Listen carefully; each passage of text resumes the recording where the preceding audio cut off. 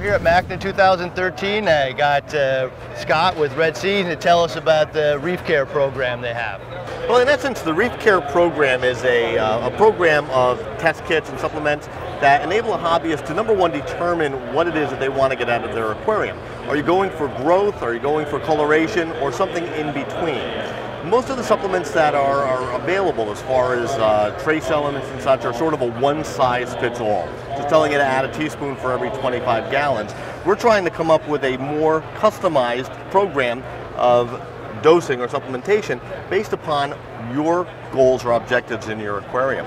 Obviously, by taking control of some of our nutrient levels, our nitrates and phosphates, getting to a lower nutrient system, we can help our corals to grow, but this will also slow their growth rates. For a hobbyist that has frags in their tank, they're going to want to keep their nutrient levels a little bit higher, also their foundation elements higher to encourage the growth of the corals. You know, what I like about this is it really begins with the core, maintaining calcium, alkalinity, and magnesium with your ABC program. Right. And what's nice also is you have it in not just a liquid format, but a powder format, which is a little bit better value for a lot of people if you have a big reef tank. You know, what's really cool after that is you get into the coloration of the corals and the health.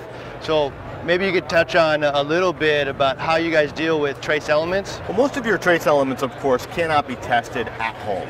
Reagent test kits simply are not able to let you know how much fluoride you may have in your aquarium, for instance.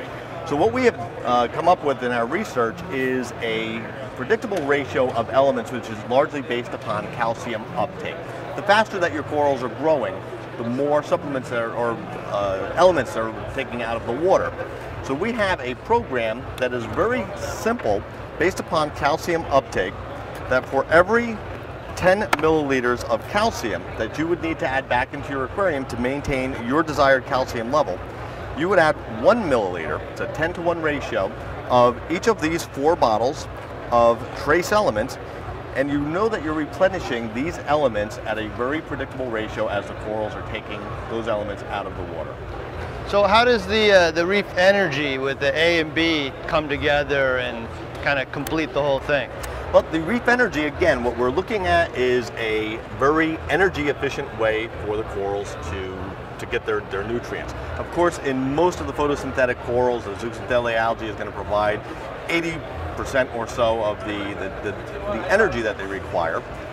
In our aquariums especially, supplementing with the Reef Energy A and B helps to replenish a lot of the amino acids and the other elements that the corals are going to lose just through their growth and metabolic processes. And it does it in basically the smallest building blocks, the actual amino acids, the simple carbohydrates. So the corals are not using a lot of energy trying to digest large particulate materials, because they obviously don't have very sophisticated digestive systems. We can just simply look at a coral and know how long it takes them to actually break down a mysis shrimp or some of the other types of particulate food that we're giving them.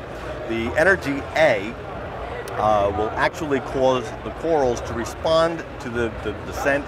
They'll swell up, which increases the pore size between the cells and allows them to more efficiently absorb the nutrients.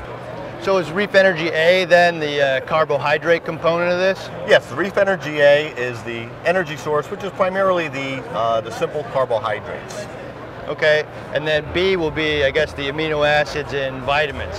That is correct. And the amino acids are typically a larger molecule, and again, this is why it's good to get the corals to respond to it, actually open up the pore sizes so they can absorb the nutrients rather than trying to capture a particle and then slowly digest it. So again, for me, we start with the calcium and alkalinity and magnesium. I should also note that the strontium is in with the calcium because they're so closely tied. And then we move on beyond that. We do hit on the colors. It's really clear to me. I know what the expectations are. If I use these products, the colors will improve. And if they do, I'll continue using them. And it will provide value to me. And beyond that, I want additional growth. I'll use your Reef Energy program. If I get growth, man, I'll continue using it. So I really like the clarity of the promises that your products are giving. So, thank you. Well, thank you very much. It was really nice of you to spend time sharing this with us. Thank you. Cool.